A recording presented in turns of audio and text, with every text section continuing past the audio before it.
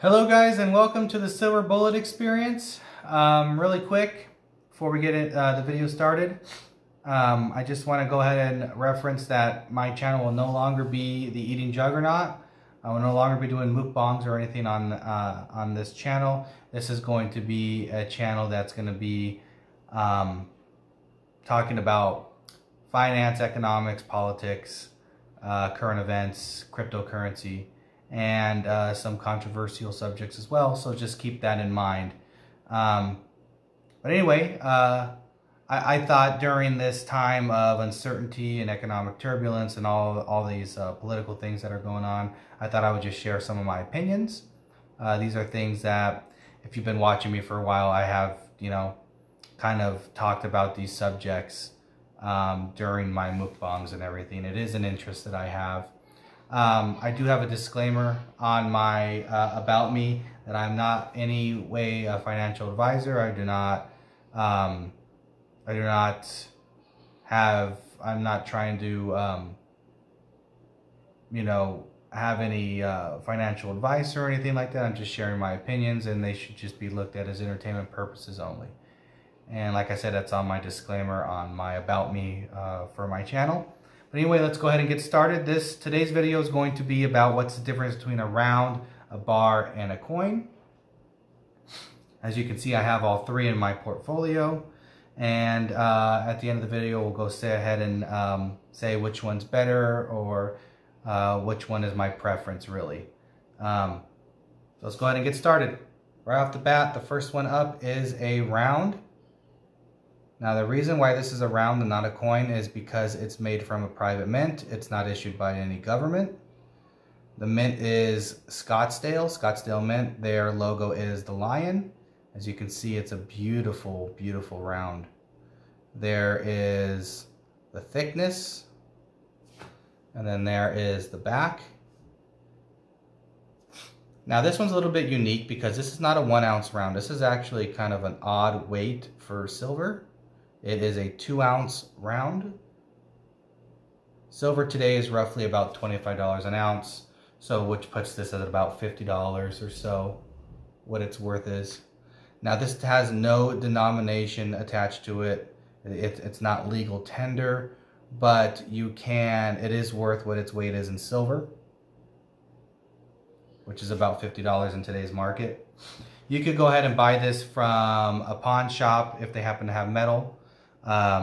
Coin shops is where you can buy them as well, and online dealers like AppMex, bullion, stuff like that. I've been doing business with both of those online dealers for years, and they are very, very good. Next up, we have a silver bar. Johnson Matthey. This is also made by a private mint. It is not issued by a government. This is a 1 ounce bar. It's very thin. You can kind of see in the plastic though. The thing about this is they no longer make these bars, so these are a little bit more sought after, and they demand a little bit higher of a value than, say, a regular typical bar that's still made. It's very nice. These 1 ounce bars are highly sought after by silver stackers. They like the 1 ounce, the 5 ounce, and the 10 ounce.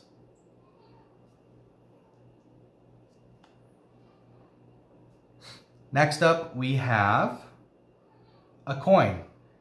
Now, this is a coin because it is actually issued by a government, the United States government. This is the most highly sought after silver coin or bar, or any round for that matter, for silver stackers. This does have the reason why it's highly sought after is because just about anybody will accept it when you try and sell it. They do have a little bit higher premium because they are attached to the American government, and they just have a beautiful design. Now, the thing about this is this actually has a denomination attached to it. It is legal tender. So you could actually go into a store, drop this on the counter, and buy something with it. I wouldn't recommend you do that. The reason being is because it is only $1 legal tender. But the silver content alone is worth $25.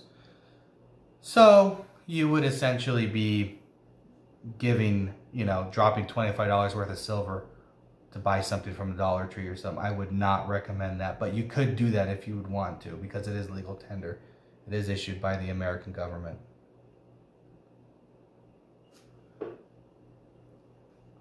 Very nice.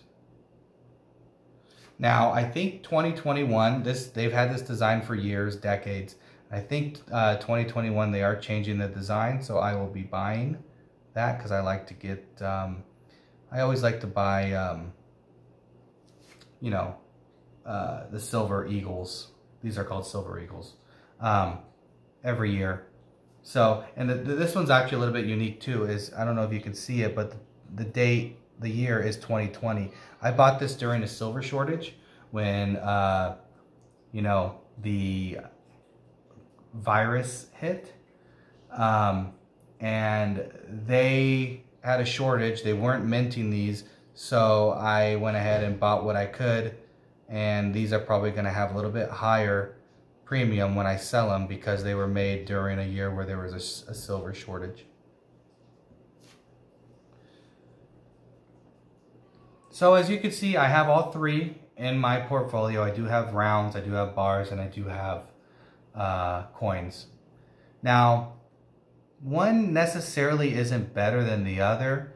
I mean, if for the exception of this is a 2-ounce round, so it's worth more than these 1-ounce coin and bar. But if this was also a 1-ounce, they still have the same silver content in it. Still 1 ounce of silver. Just boils down to preference. Me personally, I like the silver bars. I don't know, I'm just drawn to them. They're really cool. It's not like a regular coin or, a dollar bill or anything. It's just kind of unique to me. I like the bars. I do have different size bars in my portfolio. Maybe in a later video I could show you some of those different size bars. Some other silver stackers might like the rounds. Something that's not made by a government. It's just made by a privately owned mint. And like I said, usually what's the most desirable is the silver eagles, which I have, a decent amount in my portfolio as well. So, but yeah, that's going to be the video for today. I was just going to discuss what the difference between a round, a bar, and a coin is. If you guys have any interest in this, let me know. If you have any questions, I can try and answer them as best I can. You can let me know which one you found, which one you like the best, whether it's you just like the design or you like the information that I told you the difference between a round and a coin or whatever it may be. Go ahead and let me know. Also, you can go ahead and put down in the comments what videos you would like to see me make in the future. Like I said, this channel is going to be mainly on economics, politics, finance, current events, no longer eating. So, cryptocurrency as well. So anyways, go ahead and let me know. Drop me a comment and a like, and hopefully I was able to teach you guys something. Go ahead and, like I said, just go ahead and send me any questions or anything. I can answer them as the best of my ability. And remember, by no means am I throwing out there any financial advice, just all my opinion. So go ahead and stay safe. And I will see you on the next video. All right. See you later, guys. Bye.